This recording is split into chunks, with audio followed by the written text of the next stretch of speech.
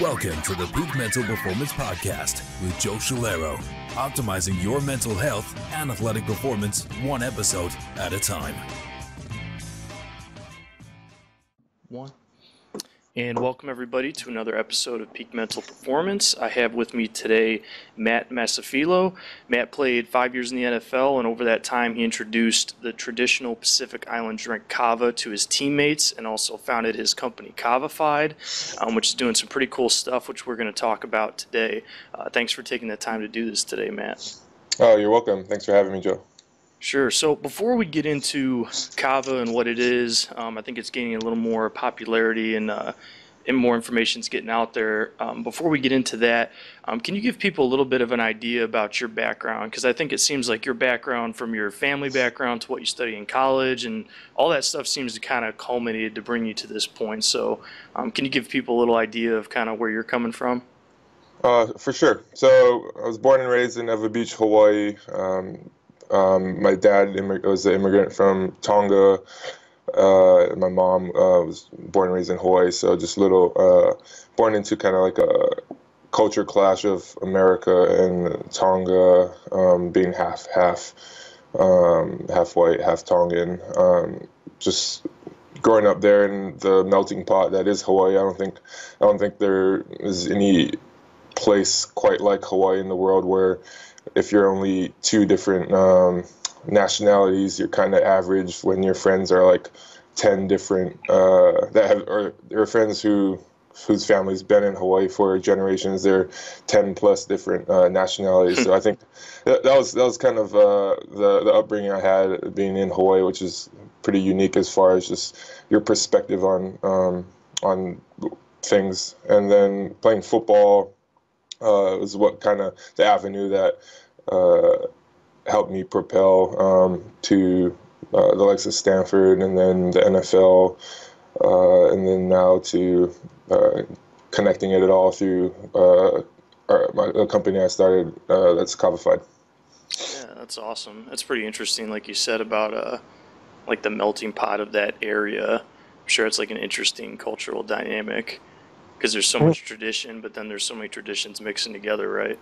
Oh, definitely. I mean, it's kind of a little Snapchat, I think, of what the rest of the U.S. is slowly becoming, just the meshing of different cultures as we become a more globalized world. But with Hawaii kind of just a few generations ahead of that. Right. So I had first heard about Kava, I think last year sometime, as I've been looking at all these, since it's, and we'll talk about this, but since it has a lot to do with de-stressing and calming and things like that, I had come up with some research I was doing, and then hadn't really looked much more into it. And then you had an article that came out on ESPN, which is really good, which I'm sure brought a lot more exposure to kind of like the general public about Kava and the things that you're doing. For people who are not familiar, can you explain what Kava is and kind of, I know it's kind of unique in that there's a lot of cultural roots to it, so kind of just explain to people what it is if they're not really sure. Okay, so Kava it's a shrub plant, only grown in the rich volcanic soils of the South Pacific. It's related to the pepper family. The scientific name is Piper methysticum, and it's farmed for its roots. So the active compound of it are the kavalactones that you harvest from the roots, or you make the drink through the roots, and it's used for its sedating and relaxing properties. And culturally, throughout the thousands of years of the South Pacific, it's become quite the centerpiece of most of the island cultures. Every island is a little different with how they use the drink for their culture. With my background in Tonga, it's the culture. Most of the cultural practices wouldn't exist without Kava. It's really quite the centerpiece of the customs of how things are run. Yeah, and it seems like from what I've read, in some areas it almost serves kind of similar to probably what like the general person would think of with like having a beer with their friends, right? It's kind of like a social drink, right? Definitely, it's a communal drink. It's the drink that you end your day with. The drink stories are shared. If you think about just the history of Polynesia, there was no written language until the missionaries came there 100 to 200 years ago. So Kava ceremonies or nightly, weekly Kava gatherings were essential for the history of the culture to be passed down, because it was at Kava circles where the elders told stories and taught lessons to the youth, which carried on from generation to generation. So there's a lot tied into with Kava that I think is even more powerful than the actual compounds you're drinking the root from, and that part I think is starting to catch on in the U.S. and why it's becoming so popular, just because that sense of community that is intrinsic in drinking kava is starting to catch on with places like kava bars, where people are drinking a social lubricant like kava, but still able to have in-depth and clear conversations because they're mentally not impaired. Yeah, it's really interesting of that whole concept of it being something that you use in community with people, but it's not, if you sat and drank liquor for 3 hours and talked with people, it could be a mess really quick. So, and I know I had read in a few of the articles on your website and then the ESPN article that you had some teammates, right, that would enjoy kind of sharing that as like a team building kind of thing that you would do after practice and stuff, right? Oh yeah, absolutely.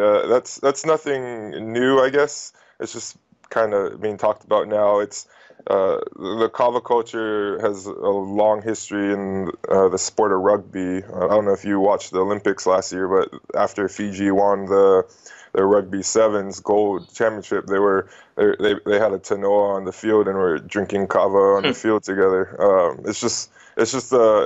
It's used for all types of occasions, but yeah, just like that, it's what the villages would still drink at their town halls, and that's how things are discussed. It's just how good and better communication can happen around a kava circle, because everything's centralized around kava. Kava, the relaxing properties takes that edge off. So if you're coming into the kava circle with prior judgments, the kava is something that can help you think more clearly, because it kind of takes that edge off. It takes that guard you may have off, and you can actually have good discussion, on hot topics like politics or whatever is troubling you in your community. Yeah, that's really interesting. And I know that when I started looking more into what kava was, I know there's different types of kava, and I know even through your site, depending on where the kava is farmed from, there's different types of kava. So, like, what can you kind of explain the differences between different types of kava to the to kind of the general listener? Okay, so for kava is a cultivated plant for one, so it doesn't naturally reproduce on its own. The first kava plant that had the effects that we drink today was a mutation of another species thousands of years ago, and farmers discovered this in Vanuatu and cultivated that mutation, and over the course of 2,000 to 3,000 years, every farmer has cultivated their strain of kava to meet their needs. And what I mean by that is the active compounds are kavalactones in the kava root, and there are about 6 major ones where the breakdown of ratios of which kavalactone is higher in concentration is what alters the effects. So you could have more kava that, or one area that may grow kava, a cultivar that they preferred something more uplifting and not as sedating for whatever cultural reason they had when they cultivated it, and and so that kava will differ in that way, whereas you may find another species that was cultivated for more sedating properties, so it would be better for sleep, better just to knock you out after a stressful day. So there's a couple hundred cultivars out there, and every island you can kind of see from an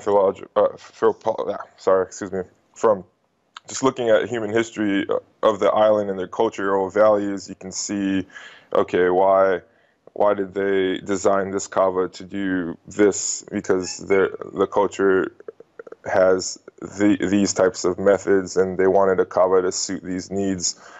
So it's an ongoing thing. You know, mutations can still happen with the cultivars, and new kava species can be created, which is exciting, and also which puts a lot of interest in research, because it is, you know, one of your oldest forms of natural genetically modifying a plant is just by the process of constantly farming kava, and then if you find one that's different than the others and like it, then you take the cuttings from that and continue to farm that one as a separate species. Yeah, it's definitely really interesting, and the combination of like the cultivating process, and we can get more into that, and a lot of things you do a great job writing about on your website, and then the tradition, I think, makes it really interesting. And from you mentioned research. I think it's pretty cool how they've done a little bit of research for people that they compared with generalized anxiety disorder. They compared versus prescription drugs like Xanax, and the people that used Kava had very positive effects with very little downside, which is, I think, really cool, because a big focus of this podcast is mental health and mental health for athletes, and it's obviously a big important topic, and a lot of times a lot of the current solutions have a lot of downside too. So it seems like if there's something that can be beneficial for people that doesn't have as much downside, that's something we're always looking for. Oh, definitely. I mean, I think that's kind of a common misconception with kava right now, is that it may be new to just the mainstream media, but it's been heavily researched for over 100 years. It's gone through its cycle. It's funny to look over 100 years ago. You can see manifest records of Germany exporting tons and tons of kava in the early 20th century. So it just shows like the as far as just pharmacies prescribing kava, it's been commonplace for over a century now, and you could scour through hundreds and hundreds of research articles of them researching it for everything from anxiety to suppressing cancer cell growth to pain management. It's an ongoing thing, and I think more research should be done, but it's been tested for over the course of time through research, and also just the test of time. Yeah, and I think it seems like from a lot of the stuff of people I talk to on different topics and research different things related to these topics of like health and wellness and mental health, I think culturally in the U.S., and it may have something to do with more cultures getting plugged in to different areas, but I think we're starting to make a return to looking at what cultures have used historically for different things and seeing how beneficial those are versus, obviously there's plenty of uses and good, it's not that medication or synthetic new things we create are bad, but we see that sometimes it's like, man, sometimes what people have been doing for thousands of years could work. There's a reason they've been doing it for thousands of years. Oh, absolutely. I think that's just we're coming to realize, like, I mean, a lot of the stuff that we've created in the last century is awesome and needs to continue to be tested and researched. But if you think about just us as an existence, the best test of all time is time, and what things are out there that have been used the longest, like the protein powder we take. How much research is on that? Less than a century versus the organic herbal medicines that humans have been using for thousands of years and have lasted that long, and we as a species haven't died off, so obviously it has to not be dangerous, because if it were killing us off, we wouldn't be here today by taking these things. Like I think it comes down to common sense like that. Like Yeah, history repeats itself. Just look to your past and learn from that and apply it to what we have access to today. yeah, I couldn't agree more. I think there's, you look at what stood the test of time, and I think people are getting better at looking at that as like, hey, those are great clues to like, let's start taking steps back and looking about why they've been around, and this Kava seems to be a great example of that. So, before we get into because a big part of your company is what you created with the Alu Ball, before kind of talking about that, so people understand why you made it, can you explain traditionally how Kava is made? Because I think a lot of people probably, if they saw it, wouldn't understand what was happening. Okay, well, Kava is unique where a lot of people mislabel it as a tea, where you steep it and brew it, but it's a very special brewing process because the active compounds, which are kavalactones, aren't water soluble. So if you just steep it in hot water, it won't brew anything up. The kavalactones are really like a glue-like substance that needs to be agitated off the root. So without using extraction methods like CO2 extraction, water-based extraction, you have to squeeze the root or agitate it. So traditionally, the kava root was chewed. The maker would chew the root and then spit it out into a bowl, and then that's what you would drink. And obviously we've advanced quickly from that to using things like the fiber from like the how tree of just of using as a filter to squeeze the root. And in more modern times, the kava people have used strainer bags, muslin bags, cheesecloths, where you put the root powder. You have to pulverize the root first into a powder, and with water in a muslin bag, you squeeze the root and knead it for 5 to 10 minutes to try to get the most out of the root, or the kavalactones out of the root, and then you drink that. So that's a very tedious process, and it's still the best way for making kava. But the problem is if you're trying to grow an industry of something so obscure, the first step is getting people to drink the kava, because Kava would sell itself once people start drinking it and feeling the effects. It's just how do you get them to that step? And really right now, I think, in my opinion, the reason why Kava is making a wave right now is because of the Kava bars. So Kava bars fill that void where people are able to try it without having to make it themselves. So you're getting organically getting more and more people to drink kava or try kava, and then it's catching on. So what I wanted to do was accelerate that process, because kava bars are isolated where it's wherever their location are. Just like in Florida, there's been kava bars here for over 15 years, and only in the last 5 years when kava bars started popping up in a lot of the big metropolitan areas across the U.S., where bloggers and social media influencers have gotten a hold of kava and started the conversation.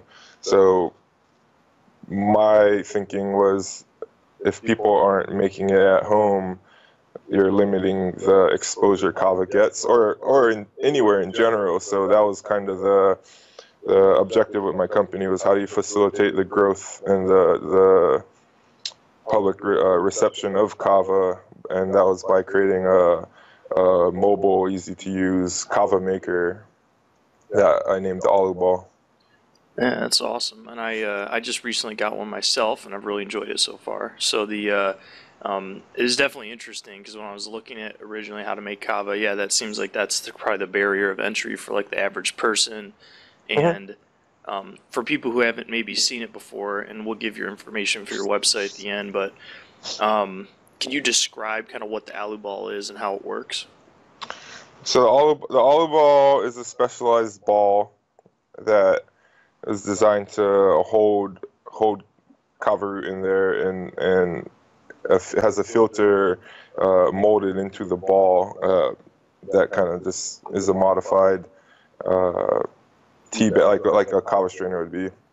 And the process is simply putting water in a bottle, and then with the ball, with the kava secured in the ball, and just shaking the ball in the bottle for about 30 seconds to a minute. And what that does when the ball is in the bottle moving, it's mimicking the traditional kneading process, because you have a free-flowing kava root in the ball with the mass of the water and also the free moving mass of the ball. So you're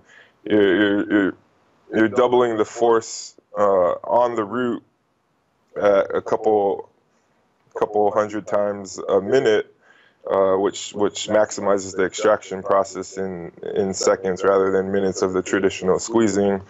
And on top of that, the ball being spherical, you get even distribution of pressure on all the roots. Whereas when you're squeezing roots traditionally, you may be agitating one part of the root and not the other.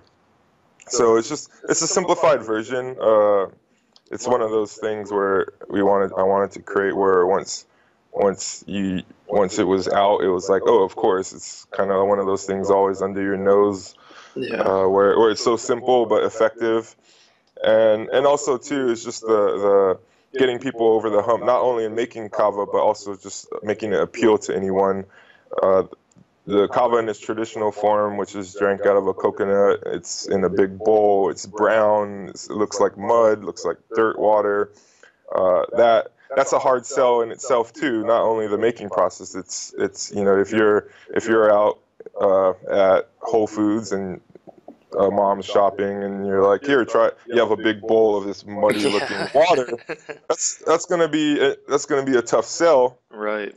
Or if you just have something clean, mess free, in a bottle that looks a lot like a shaker bottle, these days it's already socially accepted. People will drink anything these days if it's in a shaker bottle. Right. It's like they'll think it's healthy. It's really a design problem in the social stigma of it, getting people over that hump to enter the kava world, and then once you have their attention, then you can educate them on the rich culture of kava. So it's eliminating that whole process, because kava also tastes bad too. I mean, there's a lot of barrier to entries for kava, and the alu ball eliminates half of them, because it's just kind of how kava is. So. Right. Yeah, it's definitely interesting. And I think what I've appreciated as I've looked more at what you're doing with Kavafied and your team over there seems like a nice blend of kind of breaking down some of those barriers and bringing it to like the average person who otherwise wouldn't have known about it or tried it, but still it's not like some like super commercialized, like somebody just not paying any sort of respect or like providing any information about like where kava comes from or any tradition with it. Like it seems like you're trying to kind of strike a nice blend of kind of making it more accessible, but still, providing where the culture has brought it from, which I think is pretty cool. I appreciate it. Yeah, that's definitely our goal, is to keep that balance. Yes, it's you have to utilize modern technology to take kava to the next level, but you also have to respect where it comes from, and also educate people on the rich culture of kava. And in my opinion, the conversation that comes with kava is just as beneficial to the therapeutic use you get from its medicinal properties, like the culture of sitting in a group with people and drinking kava for hours and having deep conversation, that in itself is its own therapy that you can't really get without kava. You can't get it with alcohol as much if you're after at some point it just becomes you're unable to think. So with kava, that's the kind of X factor of kava that you can't really measure, and that's another thing why these kava bars are so awesome that are popping up, because people are discovering not only is the drink awesome, the people you meet there, there's no other place you're going to go to and strike up a 2-hour-long conversation with a random stranger, and then leave the place like you've known that person for your whole life. And that's just kind of part of the unmeasurable value of kava and the culture that comes with it. Yeah, I think that's really, really cool. One of these days that'll be on my goal list to get to a kava bar. It sounds pretty cool. I know a big part of what you're doing with Kavafied too, with the different types of kavas that you sell, is sustainability with the farming and cultivation that takes place. And it's pretty cool for some of the blogs that I've read that you have on there. Can you explain a little bit about kind of like what your process or mindset is with how you're kind of supporting these farmers and cultivators there with kind of getting the product to, the consumer? Yeah, definitely. So that's on top of another thing with kava that's holding it back is the yield time. So kava takes 3 to 4 years to mature before you can harvest, and since you're harvesting the root, after 3 to 4 years, the whole plant dies because you have to take the roots and start all over from scratch. So that insanely long growth period limits the growth of the industry, because right now millions of people can get into kava right now, but the farmers, just because it spiked now, there won't be enough supply to meet that demand for another few years, because you can't just say all of a sudden, oh, we need to plant more kava. Well, if the kava is needed now, it won't be here for that time period. So what we're doing, where my family, my dad's from Ha'atua Ewa, Kolomaile in Tonga, is doing a pilot program of looking at how we can encourage more kava growth, because while kava may be getting popular over here, a lot of the farmers down in the South Pacific still aren't sold on farming kava because of the risk that all the natural disaster that can happen in 4 years, and also just the risk of everyone may want kava right now, but they farm all this kava in 4 years and the demand goes away. Then how are they going to make their money? Because the cycle, they've seen the cycle before. Like I said, the kava has been researched and used extensively for over a century in the Western world, and they've seen the demand come and the demand go. So a lot would rather just farm things like taro, where they get a quick cycle and make money quicker. So that's the big design challenge, is how do you convince more people to farm kava. And with my dad coming from there, it's just realizing you just have to kind of do it yourself at first, and then once people see how big or how well your operation is going, then they'll follow. But no one's gonna really take that lead. So we're kind of taking that lead for that, and also for me personally, it's just a way to empower the village where my family comes from. Just because if you just look at the economic standpoint of the South Pacific Islands, there aren't many things that you can export that you can compete on the global trade market, because you could farm coconuts there, but they can grow millions of those in Brazil and Thailand. You could do coffee, same thing, vanilla. They can grow that in Madagascar, other parts of the world for a lot cheaper. But kava is the one thing where it really only grows well, if not at all, in the South Pacific Islands. So from an agricultural economic standpoint, that's their competitive advantage to contributing to their GDP is through kava, which in turn helps the whole cycle, because if you can create a sustainable GDP for your country through kava, you're not relying on foreign aid, and also you're not putting stress on your families that live overseas, because there's almost twice as many Polynesians that live outside of the islands that then live in the islands, and it's always just when you migrate elsewhere. I think it's like that with most cultures that immigrate into the U.S. It's just kind of that dynamic of you kind of feel burdened to give back to where you come from, but at the same time it puts a strain, and this kind of creates a system of a way for them to have work to do, because if they have work to do, if they know they can work hard and farm kava and make a good living for themselves and better themselves, they won't be so dependent on everyone else living elsewhere. So that's kind of the big picture of doing it down there, and also obviously just it helping the industry.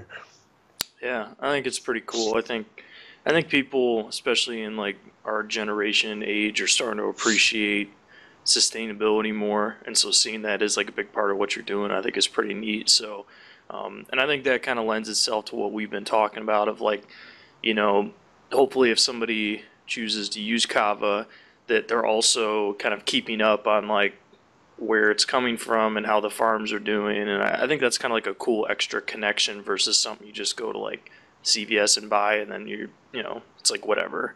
So I think that's pretty cool. For if there's somebody kind of as we wrap up, I think we've hit on some good topics. If there's somebody interested in trying kava for the first time, are there any things that you think are important for somebody to kind of look for or to keep in mind? I think you've mentioned quite a bit already, but I know if you just like Google kava, a million things could come up for people. So are there any kind of like beginner tips you'd have for somebody? That's it's similar to just buying any type. Kava. Another thing with kava is it's a gray area. There's a push. We want it to be classified like a food, like how coffee and tea are, because really that's what it is. But right now the FDA still classifies it as a supplement. So with that comes all the unregulated things like in the supplement industry. It's just knowing, okay, who's your manufacturer, what is what they say is in there actually in there. It's just really just look for transparency in where the kava is coming from, because obviously as the demand gets higher, more people are jumping into the market, which is great, but also it's just there has to be some accountability of labeling what you're actually selling and what it actually is. So I would look for that. Just read through that part of okay, is your vendor going through all the proper channels to ensure you're getting what you're actually getting, and I think that's a good starting point for that.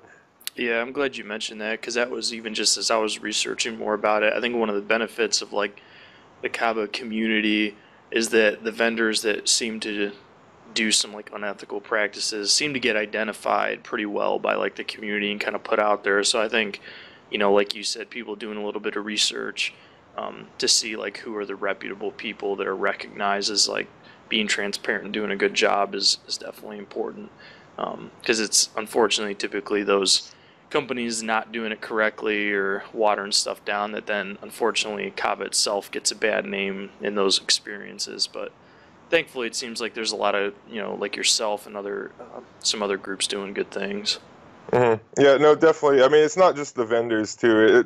It's the entire chain. Everything from farmers cutting corners to the middlemen to manufacturers. Just because, just like anything, the cost of kava, because of the supply issue, because the demand has spiked so much, people are starting to cut corners because it's just all, everyone wants to maximize profit. So it starts from the bottom up, and then that's another reason too with why we're farming right now, is just to be vertically integrated so that we know everything going on, and we don't have to worry about people cutting corners within that from the farmer and onwards. Yeah, that's great. Well, I think we had some good conversations, some really good information for people to learn more about Kava, to learn about the process and the culture and what you're doing. If people are interested in more information about Kavafied and the Alu Ball and what you're doing, where can they go to get that? You can go to our website at www.getkavafied.com, and you'll be able to get our kava from my family's village, among two others from Fiji and Vanuatu, and then also our olive ball kava maker and other kava essentials like the kava strainer bags or your kava serving bowl, and just learn more about all the wonderful cultural aspects of kava as well.